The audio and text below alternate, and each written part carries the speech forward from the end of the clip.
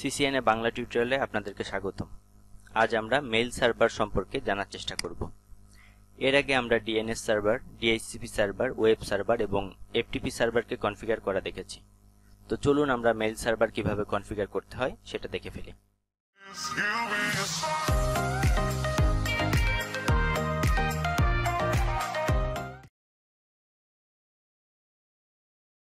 নতুন একটা সার্ভারকে আমরা অ্যাড করব। এটার নাম আমি দিলাম মেইল সার্ভার।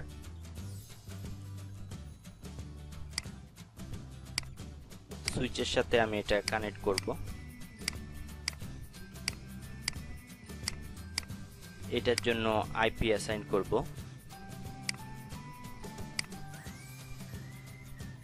100.6।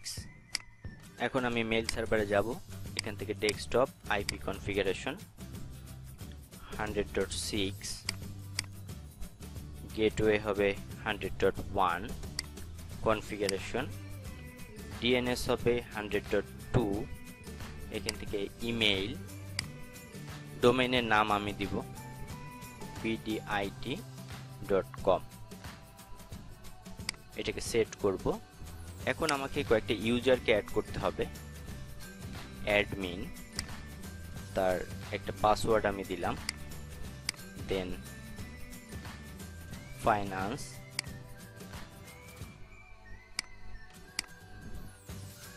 HR, তিনটা ইউজার এখানে আমি ক্রিয়েট করলাম। এখন আমি অ্যাডমিন যে হোস্ট সেটাতে যাব, দেন email, admin director, email address admin@bdit.com, incoming mail server 100.6, outgoing 100.6, user admin এবং পাসওয়ার্ড আমার 1234 যেটা আমি দিয়েছিলাম, দেন সেভ। এবার ফাইন্যান্স, দেন ইমেইল, এখানে ফাইন্যান্স ডাইরেক্টর, finance@bdit.com, 100.6 ফাইন্যান্স এবং তার পাসওয়ার্ডটা, এবং HR, দেন ইমেইল,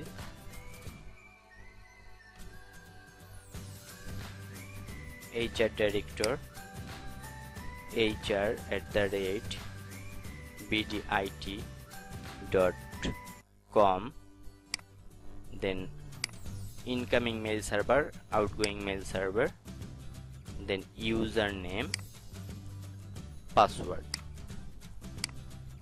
এখন আমি অ্যাডমিন যে ইউজার সেটা থেকে HR ডিপার্টমেন্টে একটা মেইল পাঠাবো। তার জন্য এখান থেকে আমি কম্পোজ, দেন কার কাছে পাঠাবো? HR ডিপার্টমেন্টকে।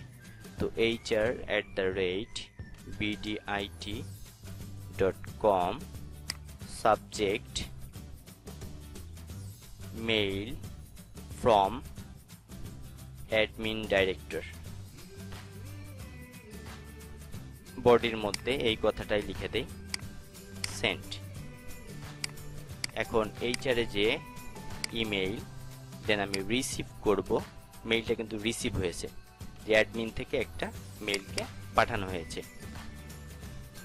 এখন HR ডিপার্টমেন্ট যদি ফাইন্যান্সকে একটা মেইল পাঠাইতে চায়, finance@bdit.com, এখানে দিল মেইল ফ্রম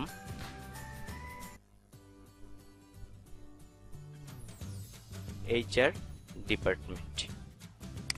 এখানে বডির মধ্যে সেম মেসেজটা দিয়ে দিল, দেন সেন্ড ফাইন্যান্স, দেন ইমেইল রিসিভ। HR ডিপার্টমেন্টের মেইলটা কিন্তু সে রিসিভ করতে পারতেছে। তো আজ আমরা দেখলাম যে মেইল সার্ভার কিভাবে কনফিগার করা যায়। ধন্যবাদ সবাইকে।